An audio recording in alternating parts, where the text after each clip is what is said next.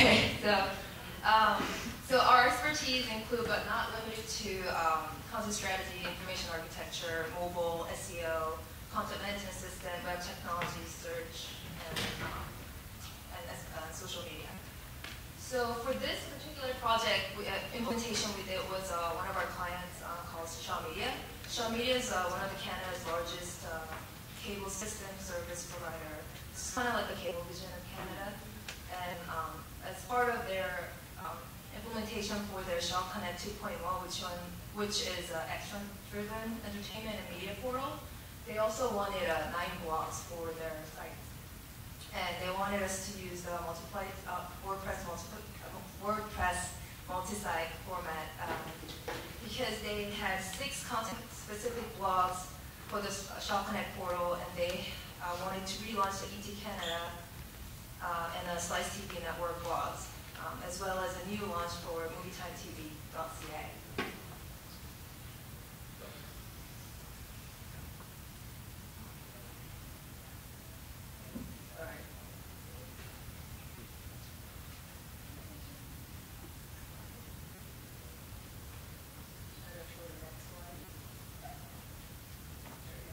So the requirements were, they wanted the 9 blog sites, 6 of which were in subdirectories format, and 3 of which were in subdomains format. And they wanted to use the discuss commenting system instead of using the native WordPress commenting system. And they have Active Directory users, so they wanted to use those users in WordPress as well. And they also had freelance editors who were not necessarily on Active Directory, so they also wanted those users to be in the WordPress system as well, in their blogs as well. And they wanted to use S3 for static assets, simple storage service from AWS, for the images and videos and whatnot. And they, with the existing blogs, they wanted to do the data migration. And also, they purchased the theme for us, so we had to work with the theme that was provided for us, and wanted to add some custom widgets. And they wanted to add this for some social media for some blogs, but not all the blogs. And of course, the ads, which they use Ad Unit and Omniture and Akamai. So to give you a little bit of screenshot of all the sites that we built, so that's the 9 sites, and top 6 are the subdirectories blogs, and bottom 3 are the subdomains blog. I apologize in advance that when I make this presentation, we didn't actually have the consent from the client that we can disclose their names, but we actually got the consent, so you'll see the logos and the actual names are kind of blurred. So the subdirectories blogs were actually pretty similar. The only difference we had to do was kind of the link color, the header color, and things like that. Whereas the subdomain directories are pretty different. So like the themes are pretty much like almost like a different theme. So we had to actually accommodate this since it's a multi-site format. We have one code base, so we had to accommodate all these different cases in our code. So that leads to our challenge number 1. Our challenge number 1 is mixing subdirectories and subdomains. For those of you who actually implemented WordPress multi-site before that, when you actually do that, they'll actually make you choose either subdirectories format or subdomains format. But as I mentioned before, 6 blogs were in subdirectories and 3 were in subdomains, so we had to actually accommodate both cases. So in order to do that, we enabled the multi-site using subdirectories format and used a plugin called domain mapping to actually accommodate the subdomains. So once we actually enabled the multi-site, which I'm not going to go over this step by step because WordPress Codex actually has a robust step-by-step instruction on how to set it up, and you can actually see that in that reference link. So once you set that up, in your WP config, you'll have entries kind of similar to this. So the multi-site is true, and since we actually enabled it as a subdirectory, subdomain install was false for us. And the following ones are based on how your server is configured. And the bottom one is for the domain mapping plugin. And for domain mapping plugin, I'm also going to skip because you can actually see from their project plugin instruction.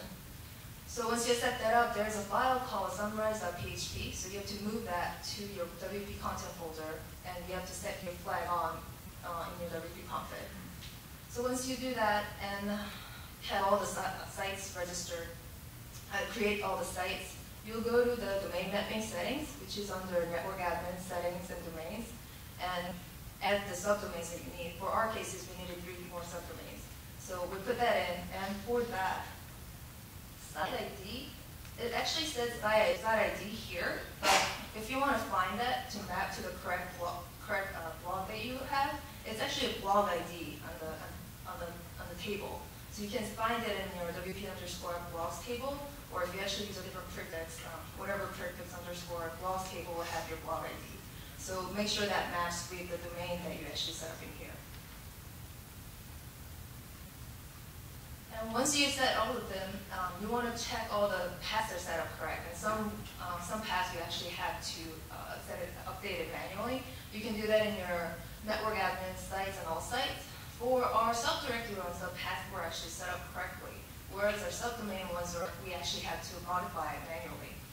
So the example of that is that this was for one of the subdomain blogs. So when we actually go there, make sure the domains are set up correctly. For our cases, we actually registered our domains as a blogs.domain name. So that's set up correctly, so path is just slash. And when we check on the update site URL and the home URL is in save, it automatically kind of updates the site URL and home URL for you. So that's on your settings tab. But if I did that, when it automatically updates to http://domain name /blogs, to create a subfolder, but that's not what we want, is we have to just make it go back and change that to blogs.domain name. And once we do that and save, it kind of sets up the whole path correctly. And our vhost entry look kind of similar to this. So we have all the character set, root, and server name was the domain name for the subdirectory domain. And we actually put the subdomains as a server alias because they're all going to the same code base, so you don't really have to do it in a different virtual host. So we put that as a server alias, and we set up our application environment. Here's a good best practice tip is that you want to leverage your application environment variable when you're working with the multiple environments. So if you have like a QA environment, a dev environment, prod, and staging, you can actually set the variable here, and then you can actually go to WP content, have some switch statement to kind of change around the database configuration or anything that's specific to your environment. You can change that there.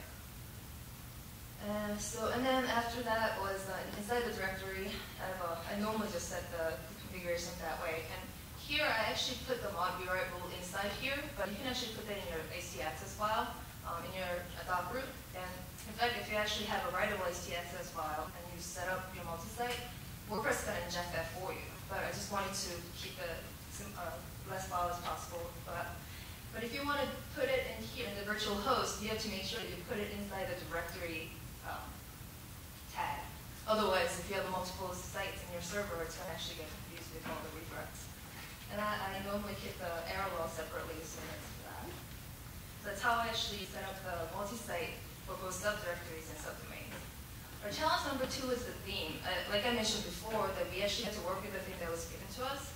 And when they actually gave the theme, I don't think the IT department was involved and they purchased the theme. They just liked the look and feel and just gave to us. So it was actually out of date. We used the WordPress version 3.3.2, but we had a lot of warnings and errors, so we had to do a lot of customization for that. And also, it wasn't for the WordPress multi-site, so we had to adjust all that. And like I showed you the screenshot before, 6 blogs are very similar, but 3 were very different. So we had to actually do a lot of adjustment for those as well. So there are a lot of code rewrites and code cleanup, fixing like warnings and arrows, type checking, null checking, undefined checking, etc. And another best practice tip here is that you want to develop with the WP debug flag on. So it's actually almost a must that you use that because it's going to make your life easier. It'll give you the line number of where things are breaking and whatnot. So using that, we did a lot of error checking and stuff. And we tried to remove a lot of inline scripts or defer to the external file so that the content can load that first. And remove the closing page tag. Another best practice tip is that when you're in your pure PHP file, you want to exclude, it's actually a better idea to remove it so that you can actually exclude the accidental trailing white space, which can possibly cause the voice scan of that. And so that's part of the cleanup. And we create a mapping function to support multi-site. So So in functions PHP, we'll create a function, something like get blog name by ID, which takes the blog ID as a parameter. But well, a blog ID is actually a global variable, so by the time it gets to functions PHP, it's available for you. So it's not, it's an optional. So based on blog ID, we'll actually resolve to the blog name. So in our headers PHP, we'll actually call that function and get the name of the blog, and we'll append it to the body class. WordPress actually, depending on what page you are on, it'll output a different body class for you. But since we're actually appending it to all the pages, for the specific blog, you'll have a blog name on your body class so that you can actually develop your theme according to it.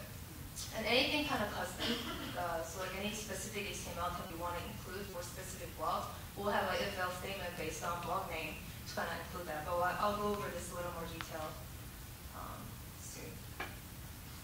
That kind of leads to challenge number 3, custom development. And for the actual blog name, getting that mapping function for the blog name, but one of the main reasons we did that was for the SEO purpose. It actually makes more sense to actually have the name of the site, the name of the blog, like Slice TV as a class name, than just having a class like 8. So that's why we resolved it to name mainly. And for custom development, like I showed before, the screens, the pages look pretty different for subdomain blogs. So the images we had to generate for those were pretty different as well. So we had to have different image sizes for different blogs. And there are custom widgets, and some custom widgets they wanted for all the blogs, but some they just wanted for specific blogs. And different layouts, like you saw, like you've seen the screenshot before, for a lot of different blogs. So for different image sizes, in functions PHP, when you actually define the image alias, we'll actually have all the image sizes that are global, meaning that it's all in all the blogs. We'll actually define it on top, and anything that's specific to the specific blog, we'll actually have like a if-else statement wrapped around so that we'll know which image size is for which blogs. And so in this case, so by doing this, we're not going to generate the image sizes that's never going to be used for certain blogs. And also, we actually handle the soft crop and harsh crop in this as well. So for example, for the archive image, blog number 8, which was a Slice TV blog, needed the soft crop, whereas all the other blogs needed a harsh crop. So we'll just have that. That was the first if statement. So that's how we handle the different image sizes. And for custom widgets, one of the things I liked about the theme was that it actually created different custom themes in a different template and included in one file and injected into the functions PHP. So we actually follow the same convention and develop it that way to be consistent. So in functions PHP, we'll include the widgets PHP, which actually has a list of all the custom widgets template. And in widgets PHP, I just included the ones that we developed.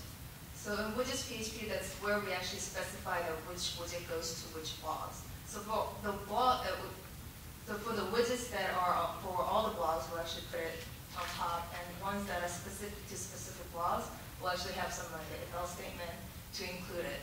So for blog 8, which was a Slice TV, and blog 9, which was the ET Canada, we needed 2 additional widgets. So we have that, and inside each individual widgets template, we'll have the register widgets before that we declare the class.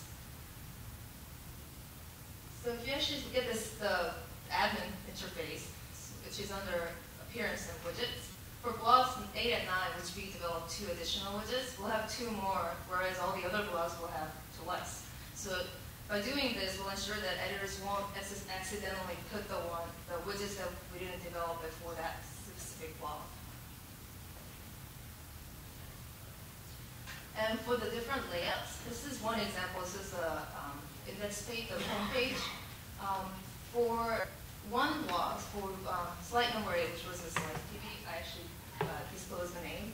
They wanted a slider, image slider, carousel slider, whereas all the other blogs didn't want it. So we actually put that as that if the blog name is blog site A, which is Slice, we'll include that slider. Otherwise, we're not going to include it. So we'll kind of develop, all the custom development was done this way. So anything that's specific to certain blog, we'll add it. Or something that's global, we'll just not have a if-else statement around it. So to give you the screenshot of this, so for blog 8, we'll have the slider on top of it, and we have the listing of our post, and we have the social media widget, ads, and the category widget. Whereas block number 9, which didn't have the slider, we'll have the list of the blogs and the social media, and then the ads and the categories. So if you look at side by side, for that code, it kind of makes it completely different side. The challenge number 4 was the plugins. So we had, similar to the widgets, for some blogs, they wanted to use the plugins for all the blogs, or some plugins were specific to certain blogs. So you had to handle those cases. And Discuss was another thing, so you had to deal with some special scenarios, and S3. So for plugins, for the ones that are used in all the blogs, we'll actually enable it network-wise. So you can do that in the network admin and plugins. But WordPress Multisite by default doesn't give you an option to control your plugins for individual blog bases. But it's like a simple setup, you just have to enable it. So to do that, you go to the network admin settings, network setting, and towards the bottom of it, there's menu settings. You just check the plugin for the enable administration menus. So once you do that, you'll see that plugin link on your individual blog admin page. And actually, when you go there, you're not going to see the ones that are enabled network-wise already. But that doesn't mean that it's not included. It's already enabled, so you can't enable it twice. And Discuss was, actually, we had to do a lot more than just enabling the plugin for Discuss, because some of the widgets that came with the theme used the comment counts to determine the most popular blog post, and they actually have a widget for displaying the most recent comments as well. So, but those are actually developed under the assumption that we're going to be using the WordPress commenting system, but that wasn't the case for us. So we actually had to replace any place that's using WordPress comment to Discuss. So to do that, and also since we have a multi-site format and we have a different domain, they have a different admins for different domains. So we had to create different. They use a different credentials for different Discuss an admin. So to do that, we actually had to create another mapping function to get the Discuss short name, which is their unique identifier. Similar to the other mapping function, they'll take the blog ID and then resolve to the actual Discuss short name. So we'll call that in the footer where we actually include the external library. So we'll call that Discuss short name. And Discuss, we actually have to use Discuss category as well, because for the subdomain ones, they were unique to the subdomain, but for the subdirectory ones, they only had one. But we have to actually make sure that which comment belongs to which subdirectory blogs. So to do that, we leverage the Discuss category. So I created a category for individual subdirectory blogs and map it there. So this mapping function also actually is similar to Discuss short name. Yes, Discuss short name. So we'll get the blog ID and resolve to the category. So once we have all that, we'll assign that in the script file and actually call the external. We actually call these libraries inside our external script file, which is script.js. And another best practice tip here is that you want to defer the external library include, just because you want to load all the contents first and don't want to wait for all the external libraries to be loaded. And also you want to leverage the WP-enqueue script and WP-enqueue style. And once you use WP-enqueue style, you have an option to actually defer your script. So if you defer that, which was the case for us, we defer the script.js to be included at the footer. Where it's actually being called is the WP footer function. So, and we needed the variables to be assigned before we actually get to our external script. So we just need to make sure that all the assignments are done before the WP footer was called. So once we do that in the script.js, we'll call it based on this Discuss short name, which is already available. We design it. And the way the category works in this case is that The discuss library actually looks for a variable called discuss underscore category underscore ID. So as long as that's available, it's going to use it. But if it's not, it's just going to use the default one, which is created by default. So, and also we leverage the Discuss API, because Discuss actually give you a code snippet in your admin page for the most commonly used functionalities. But, so they have like a little snippet that you can just include in any places. But we actually use API because, for two reasons. One, we actually had to use a category, but that code snippet provided by Discuss wouldn't let you use a category information. So we had to use that. And also, by the time the comments go to the Discuss system, they have no way to figure out if the blog is still published or even available. So we need to make sure that we wanted to control all those cases. So we use the API instead of using those code snippets that's provided. So here's an example of how we used it. So we have all the information, Discuss short name, API key, which is a similar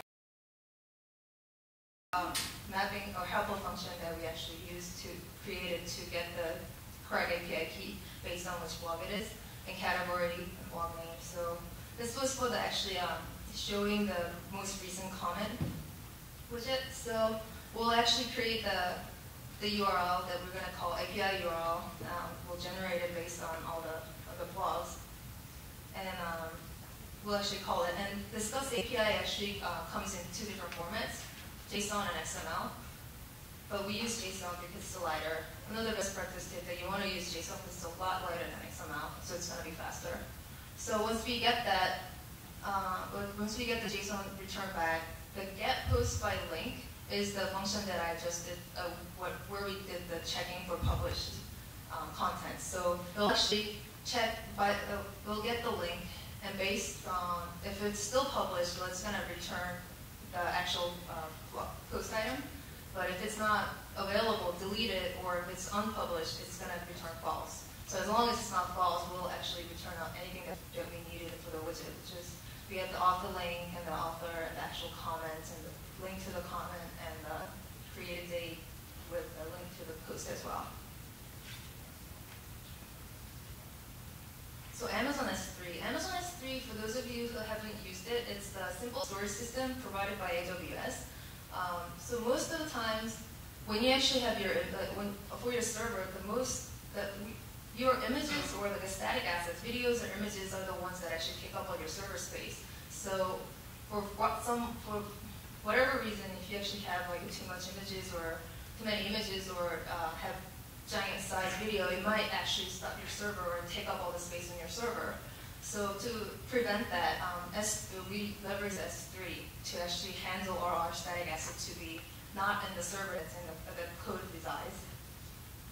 And it's AWS, so it's on the cloud server, and it's kind of cheap, so you pay by the server, by the space you actually used. So for a lot of good benefits, we use S3. And to do that, it was actually kind of simple. We use the S3 plugin called WordPress-S3. You can find that in the Google Codebase or in the plugin site.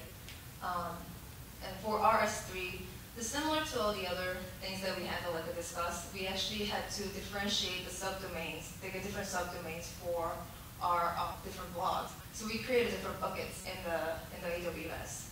And we also wanted to leverage the CloudFront distribution URL. So our image URLs, our alias are media.domainname./ whatever the path. So to do that, we just need to pair this URL correctly in the S3 with the S3 bucket for the subdomains in AWS. And once you actually install your plugin, and you go to the settings for Amazon S3, it's under Settings, Amazon S3. Initially you'll have the two top entries that you have to put in. So you have to enter your AWS Access Key ID and the secret key, which you can find it in your AWS console, but if you have different IT department, you can just ask for it.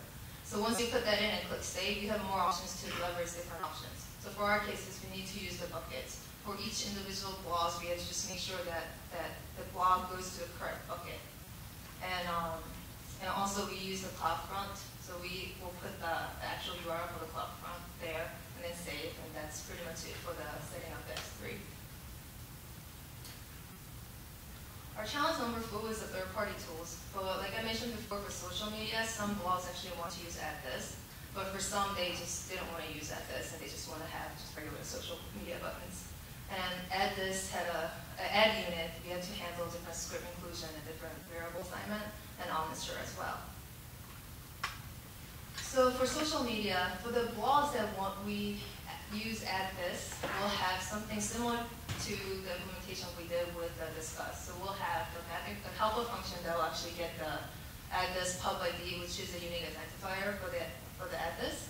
And then we'll get the public ID, and we'll assign that in the script. And in our external script file, in the script.js, we'll actually have the library included here. And in here, we just wanted to make sure that it's only included for the blogs that are using this. So we'll have this if-else statement to see if the body class includes whatever site name, we'll include it, otherwise not going to include it.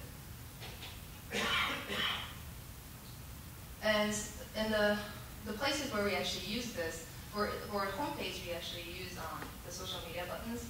So we'll have, based on which blog name it is, for the ones that use this. The top 3 is actually the get option. That variable is for the theme. The theme actually gave you an option to turn on and off the individual media buttons, social media buttons, so that was for that. And so for anything, if they wanted to show the Twitter button, we'll actually just include whatever was in there. And you can actually find this documentation on the address, which I actually provided here, and the support.address.com. But they pretty much have all the buttons that you can possibly think of, and they actually also give you the option to create your custom buttons as well. So I think this button was actually the button with the bubble on top of it. So we'll do this for the same page, whereas the ones that didn't use this will have the same layout, so they have the get options, but we didn't use this, so we don't have that whole add this wrappers around it, so we'll just include the actual button. And Open Graph wasn't a requirement for us if we use the iframe one. And add unit. So for add unit, we had to include a different scripts and just assign different variables based on which blog they're on. And another thing was that we had multiple ads in different places. So, but they want all those ads to match. So like, for example, like one of those example was like they have a full screen ad and they want all the other ads to match that so that the whole thing is for that ad. So in order to do that, we had to generate a random number and then assign the same random number for the session. So we create that actually in the headers file. We create a global variable called add random, and add red we assign it there. In many places we actually include the ads, just in different files as well. We'll be able to leverage that variable. So one of the example we did was for the wallpaper ad is that we'll actually have a wrapper div around the ad switch statement so that we can actually control the CSS and the styling around it.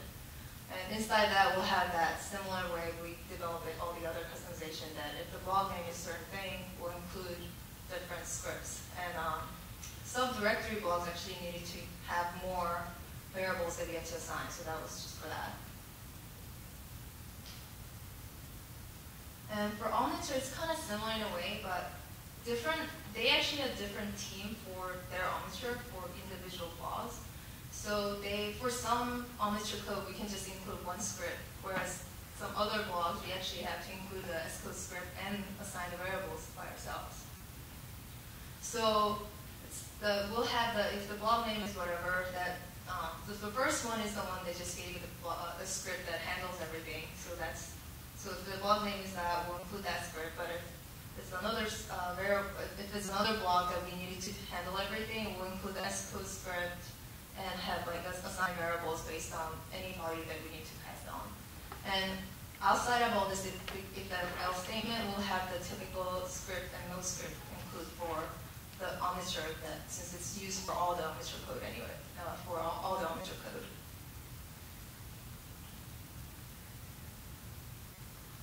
Okay, so the other stuff is our environment was on EC2 on Ubuntu, and we use RDS for our database, and we use WordPress version 3.3.2, and we use TimCity for continuous integration. And we had Akamai and APC, and also had WP Supercache for caching layer. And the plugins we use, this is the one plugins that we use for all the blogs, was WP domain mapping, S3 cloud server, Active Directory, user editor roles, which actually give you an option to change editors' roles based, and you can assign different groups as well. And WP Supercache and Discuss Comment. And I actually didn't add this plugin because we only need it for certain blogs, and they actually provide more functionalities than what we needed, and it's pretty simple to implement, so I didn't use the plugin for that. So to recap, so we enable the multi-site with subdirectory format and use domain mapping to map the subdomains. And we create a lot of helper and mapping functions to do custom development. There are a lot of switch and infel statement for the customized thingy and custom development. And to recap the best practice, you want to leverage the application environment variable if you have multiple environments set up. And you want to develop with the WP debug flag on. And remove the closing PHP tag for pure PHP files so you can actually avoid adding an accidental trailing white space. And you want to defer the external libraries so that your content can load first. And leverage the WP enqueue script and WP enqueue style so that WordPress will actually group the inclusion for you, so it will be better for the SEO. And use JSON over XML because it's a lot lighter if you have a choice. So you can find my contact information here, and then you can find the presentation in the URL. But keep in mind that I actually use impress.js for this presentation, so it only works for the latest Firefox, Chrome, or Safari, anything that's CSS3 and 3D. And here's the company website. And I actually included the plugin links here, but for those of you who actually are interested in finding it. Yeah, so I'll keep it here so that you can actually see it after this presentation. So that's it. Any questions? Yeah. I'm wondering if you developed anything locally or on a testing server, and then when you moved that to production, if you had any issues changing values in the database? We actually didn't have any issues when we moved to local to development, but when we actually moved the development to production, we had little issues just because they didn't actually tell us that what was on the server. So, and then some of the aliases, this instruction wasn't followed correctly, but we didn't really have any issues with it.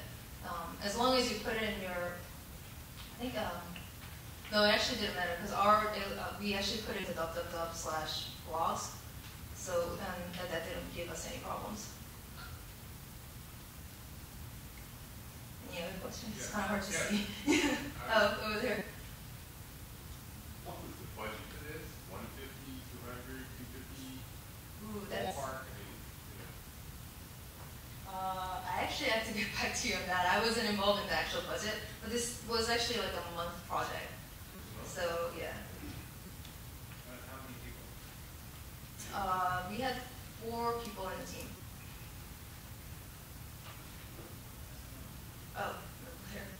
The Active Directory, did you use an existing Active Directory or a new one? I'm sorry? The Active Directory? Yeah. Did you use an existing Active Directory that you... Yeah. All you have to do is, like, when you actually had the plugin, there's I think there's a credential that you can take. So you just need to put the credentials in, and it's actually pretty easy to set up. And it'll allow you to use Active Directory users as well as the non-Active Directory users in the WordPress. Yeah. Did the Active Directory plugin or any plugin you know honor Active Directory groups as opposed to just users? I think we did the groups, but actually their IT team, but I can get back to you on that one. But yeah, I think we leveraged pretty much anything they used, but we didn't have any issues with that.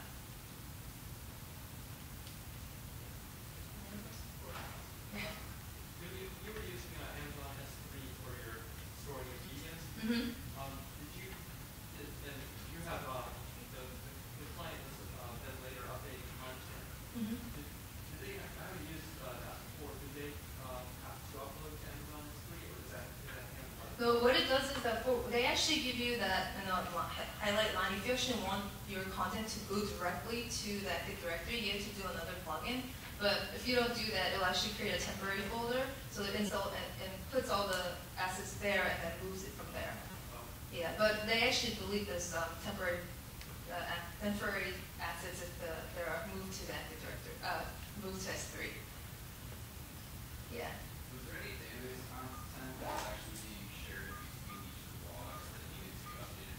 No, we actually, this WordPress doesn't actually do that. If you want to share it, you probably have to do manual development for it. But our purpose was that we had different system per blogs, so the content wasn't shared.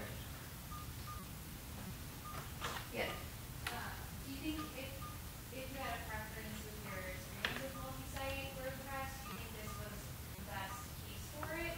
Or would, like, if you had multiple different before, would you have created like two multi-sites where maybe the more solutions put together? Do you think knowing multi-site better, like, what's the best use case for it? It really depends, because the main reason we wanted to have multi-site was that they had really small IT team for all the contents they had to handle. So they had like 5 people for all these different blogs. So they wanted the less code to handle was better for them. So having one code base for 9 blogs was actually good for them. So it depends on like if you can handle more than that. And if you want to have a separate code base, you might want to do that. But it really depends on how you want to structure it and how much of resource you have. Yeah.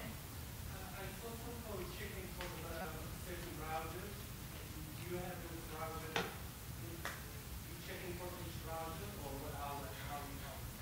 Okay. I Can you saw repeat? some code. Yeah. Check for certain browsers. You check for the IE6 code like that. No, we didn't have to do that. No, you didn't have. No, we didn't.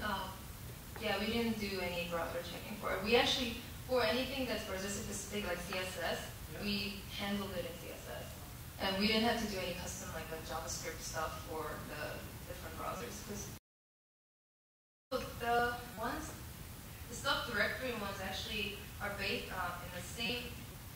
So they have like an external portal which handles all different contents, but there's like a content specific blogs they want it.